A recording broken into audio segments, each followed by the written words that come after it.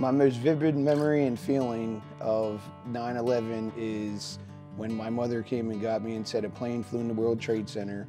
And as I was watching, another plane flew in, and then the events unfolded, and you had the attack on the Pentagon and Shankstown, PA, and just seeing all the first responders and everybody coming together as a nation, country, and it felt like everybody was just glued at the TV for an entire week. Felt anger, just a whole ball of emotions, and it felt like the longest 2 days, 3 days in my life.